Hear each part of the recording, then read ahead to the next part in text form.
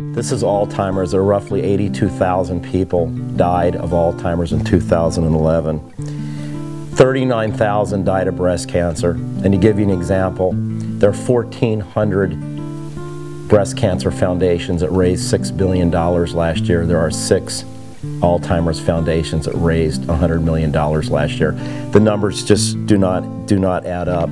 Now meet my dad, John O'Ravitz, aka Johnny O.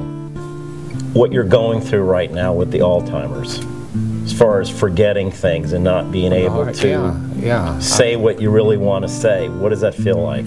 Well, it's not, it's, first of all, you have to figure out that when that's something is like that, the worst thing that I do, I know that I could go back up this way or down this way, and normally it's down more.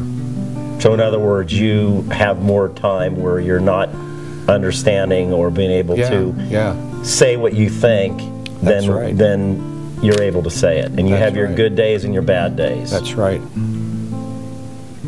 But I don't know how long. I hope it's, you know, a while.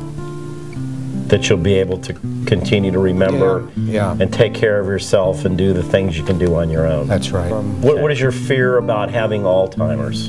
You can talk and for a while, and then the next thing you're talking and you don't even know what's what. Right. Okay. You can't remember. You were a very intellectual person. I was. And now you have a hard time sometimes even telling me what time it is. It's something that you, some days you feel that things are good and it's okay.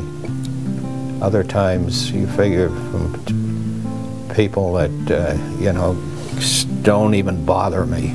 I've talked normally to people, but that's the way it is. Someone asked me one time about what's going on with everything that's happened in the last 7 years. You know, it's hard to describe, but it's totally draining. When you see a parent that you love deteriorate with this disease, and the strain and the tearing up of the family because of all the issues, it really hits home. I think about this all the time. I mean, my life has changed. Our life has changed.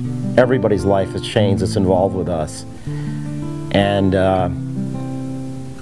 I just pray that someday, through all the work that people are doing towards research, I pray that someday they find a cure for these diseases.